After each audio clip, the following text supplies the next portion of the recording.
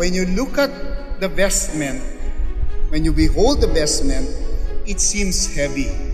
Mabigat po talaga yung damit ni Apo Bakit. And rightly so. Bakit ika mo? Because perhaps it symbolizes that she carries along with her all our prayers, all our supplications, every burden that we carry, she helps us carry it in herself. As we fix our eyes into her loving face, may we also catch in her gaze her thoughts, that her fiat, let it be done to me according to thy word, may also be our fiat, that we may also realize that her instruction to the slave, to the servant at the wedding at Cana, do whatever he tells you to do, is actually her instruction to all of us, her children, to do the will of Jesus, our Lord. This is obviously an extraordinary fiesta of Our Lady of Manaoag. But one of the blessings that COVID-19 has given us, devotees of Our Lady of Manaoag, is the gospel that has just been read, the visitation. For many months, we were not able to visit Our Lady in her basilica. But because we were not able to visit Our Lady in her basilica, Our Lady has been visiting many barangays, many villages, many towns, many parishes. As it were, we were like Elizabeth being visited by the Mother of God. Who are we to be visited by Our Lady of Manaoag? The visitation of the Virgin Mary to her cousin Elizabeth was a celebration of miracles. On one hand, there is an old woman bearing in her womb who is with child. On the other hand, there is a virgin who is also with child. The two women are cousins. The two women were cousins and they greeted each other according to the account of St. Luke. We do not know what the Virgin Mary said to Elizabeth. We only know that she said something because Elizabeth said, "The moment your greeting sounded in my ears, the baby in my womb jumped for joy." And then the babies who were also cousins reacted to each other. It was a meeting of cousins who recognized each other. It was a meeting of relatives who recognized each other, and there was jumping for joy. Who are our cousins? Our cousins are not just the children of our aunts and uncles.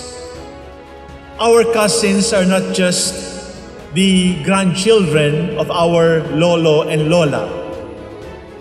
Cousins are more than that. Who are our cousins?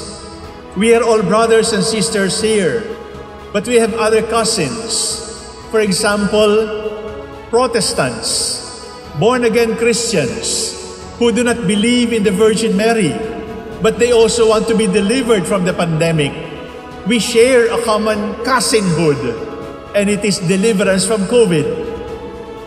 For example, Muslims, Buddhists, Hindus, who want peace for the whole world. We are cousins with them because we, children of Mary, are also lovers of peace. We are cousins with those who believe in the sacredness of human life from the beginning of conception until natural death. We are cousins with those who believe in integrity in public office and are fighting corruption, even if they are not members of the Catholic Church. We have many cousins, brothers and sisters. We have very few cousins by blood, but we have many cousins by heart. We have many cousins by dreams. We have many cousins by vision. And now, in the context of Manawag, marami rin ho tayong pinsan dahil sa tawag. And that voice came from our mother saying, "Go to Jesus, my son." We are cousins because that voice does not select. When that voice speaks, it is heard by everybody. When that voice speaks, it does not shut down other ears and just opens other ears. When Our Lady calls, the call is for everybody, even among those who do not like her. In the year 2020, when we are asked to reach out to our brothers and sisters who are not members of our Catholic Church, we are asked to reach out to those who do not even believe in Jesus Christ. Let us remember that the voice of Our Lady is for everybody. Everybody who seeks deliverance from COVID, even if they do not honor Our Lady of the Rosary, is a cousin. Everybody who grieves, everybody who laughs, everybody praying for success in board exams, even if they do not believe in Jesus Christ, is a cousin. We actually have many cousins. Cousins not by blood, but cousins by voice. Cousins by call.